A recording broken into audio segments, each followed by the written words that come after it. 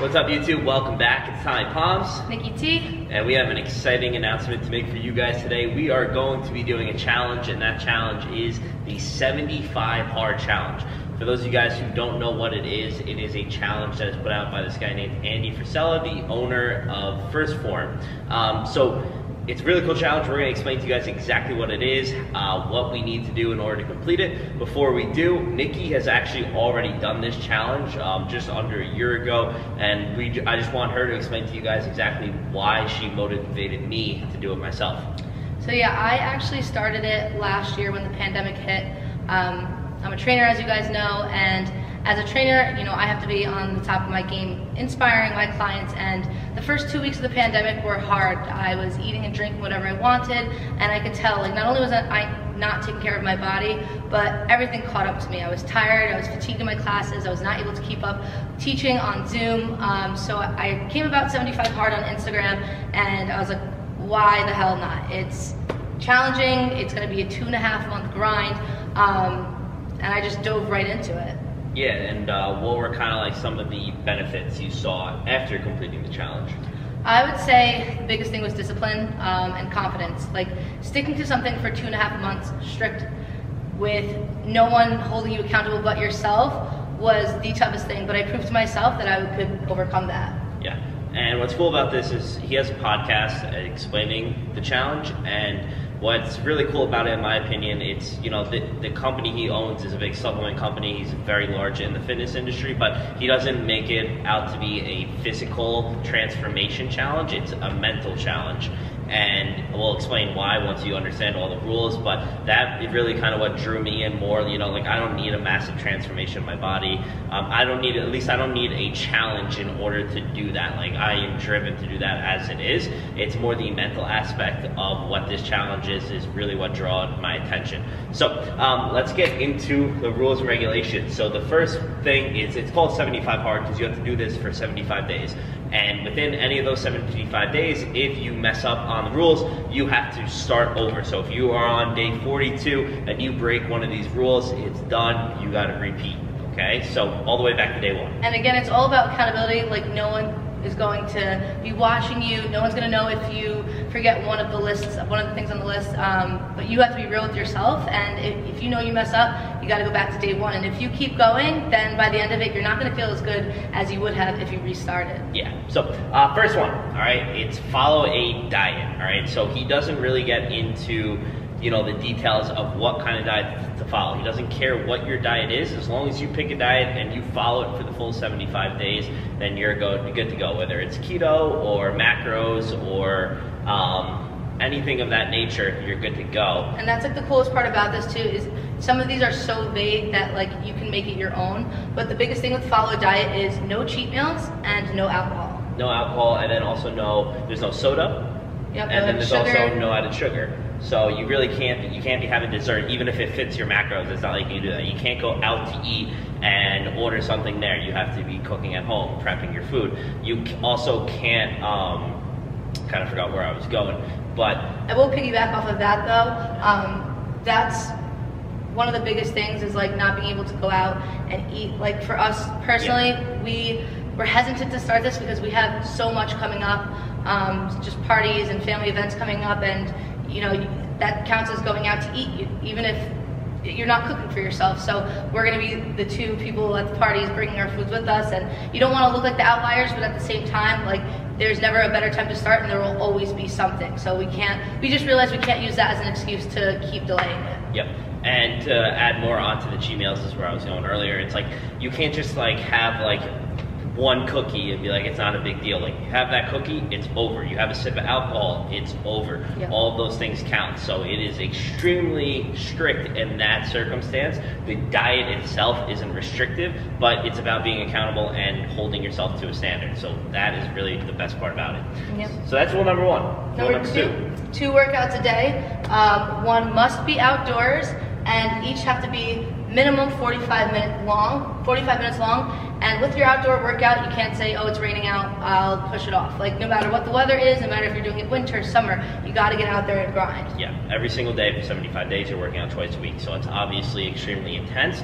But what's good about it is he doesn't care what your workout is. So for example, if you want to go on a 45-minute walk as your outdoor workout, that's okay. It doesn't have to be high intensity 99% of the time. You can mix it up, you can do what you want to do, as long as you're putting in work for 45 minutes twice a day, one of which being outside, you're good to go. Yeah, and your body wouldn't be able to handle that if you were going hard for those two workouts. It's also about finding balance and figuring out days that you might go a little bit lighter on, but you're still getting that movement and activity in. Yeah, and once again, this is really where it comes down to being more of a mental challenge. Like, he's not making you do these super hard workouts so your body will transform. It's like, okay, you have to work out outside because if it's raining, that sucks, but you have to do it. Even just walking isn't the hard part in that situation. The hard part in that situation is going outside because it's downpouring and you don't want to do that. And I will mention, like, in his podcast, he said something that resonated with me that I realized when I did it. He says in the beginning, it's going to be tough, then you're going to hit a point where you just feel great, and then it's going to be hard the rest of the way through. And like,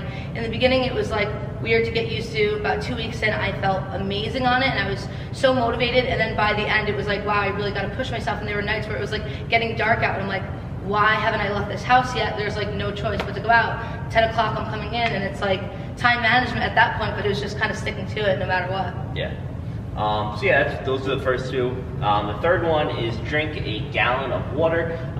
You know, this one is an interesting one. I think it's awesome. Like, you know, drink a ton of water, because drinking water can only really benefit you for the most part. Of course, you could overdo water, but no one's doing that. For me, that's really not that hard.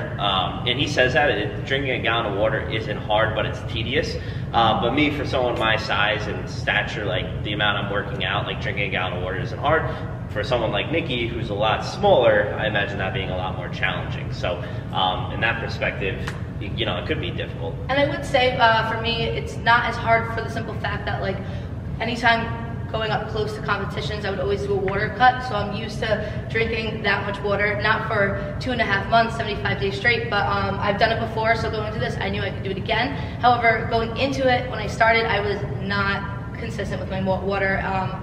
Was not on it because I wasn't getting ready for competitions, so it took me a little bit to get used to, and this one definitely trips some people up because they see a gallon. For someone who's never even tracked their water before, it seems like a lot, but your body definitely gets used to it. Yeah, and I would say this is probably like maybe the most beneficial one out of all of them. From like average people who aren't really into the fitness realm, or maybe you are, but like you don't really care about things outside of the gym, like doing this will make a dramatic difference to your body, like dramatic. Oh yeah. So that's the third. Fourth one. It's read 10 pages of a self-development book. This one was one of my favorites because I'm big into books and I love listening to podcasts that talk about books, but I could not stay committed to actually reading. And 10 pages doesn't seem like a lot, but there were nights where I was almost falling asleep on it because I saved it till the end. But then by the end of it, I was proud to say that I finished a few books, and I wouldn't have done it without the challenge. And I love that it's a self-development because you're working on yourself. So again, it's not just about the fitness, it's about the mental aspect as well. But it could be business, it could be life, it could be meditation, it could be anything that just moves you forward in life. And he mentions in his podcast, audiobooks do not count. Yep, no audiobooks, no fiction books, it has to be nonfiction, of course.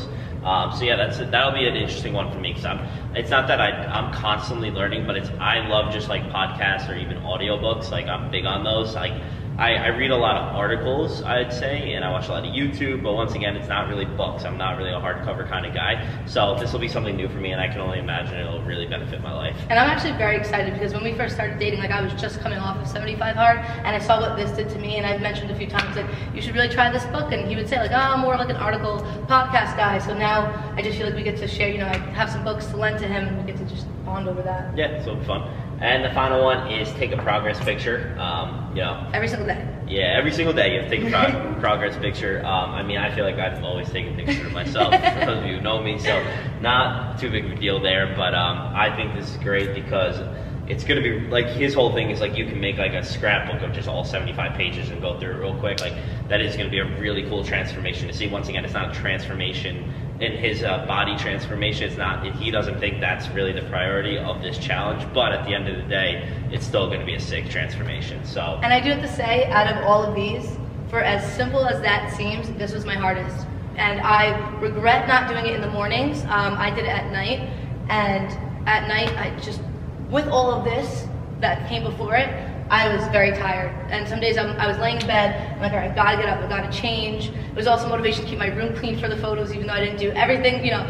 You might not even do anything with all these 75 pictures, but it's just getting into a habit of doing something repetitively. Like, it's huge. Yeah, once again, it's just tedious. It's like, it's very easy to slip your mind, and you can't let it, because if you forget, you lose. That's an easy one to forget. Yeah. And you have to go back to day one if you miss a day of that. Any of the stuff you miss, it's back to day one. So, yeah. So this is the 75 hard challenge rules. Since Nikki's done this, there is a next step. He has a few phases afterwards that build on habits. That's the whole thing about it, it's building habits. So she's going to be doing what is called phase 1, and she'll tell you a little bit more about that. So phase 1 is only 30 days, and I'm actually going about this a little bit differently. So me and Tommy are both starting this together. I have to do everything that he has to do for 75 hard, with the addition of 3 new tasks. But I'm starting this on day 1, so I'm technically in phase 1. Once I'm done with those 30 days, I'm gonna most likely take 2, right now I'm saying this, but 2 out of the 3 out of it, and continue going through 75 hard with him, just to help him get through it to the end. And also, I don't want him to be so far in advance and forget me behind. No, but I look forward to continuing this out with him and challenging myself as well, because after I was done with this last year, I was like, I'm never gonna do it again. And then less than a year later, I'm like, Tommy brought it up, and I was like, let's go. Let's go. So the first one, Tommy said he would join in with me. We'll see. 5-minute cold shower every day. Now, I'm terrible with the cold, but it's challenging, and it's gonna keep me disciplined. And out of all these, this is the one I'm not looking forward to the most. So seeing myself do that for 30 days straight is awesome. So basically, get in the shower, turn it up as cold as you possibly can for 5 minutes. And as you go through it, your body starts to get used to the cold temperature, or even in the 5-minute span, like by minute number 3, you might be getting used to it. The goal is to never feel comfortable. So if you start getting comfortable, you gotta just keep cranking it down to as cold as you possibly can. Yeah. A little pro tip on that one, because I've done cold showers before. If you're new to it, like, you could definitely ease into it. I mean, I don't know I haven't heard him talk about the phase 1, so maybe I'm wrong, and she'll tell me if I am, but like, maybe start, get in the shower, get your body going first. Don't drop your head under that shower right off the bat, because that will mess you up real bad real quick. That would just be my pro tip. Yeah, he actually mentions, I listened to one of his podcasts about phase 1, that he was like, I know some people will just crank the shower to cold and jump in. He goes, great for those people, but I can't handle it. Andy couldn't handle that himself. So he does is he showers completely in warm or hot water, and then at the end of his shower, he'll go in and start cranking it down. And then once it's cold enough to that temperature he knows he really can't stand, even if he eases his way into it, that's when he starts the timer. Gotcha. Yeah, definitely.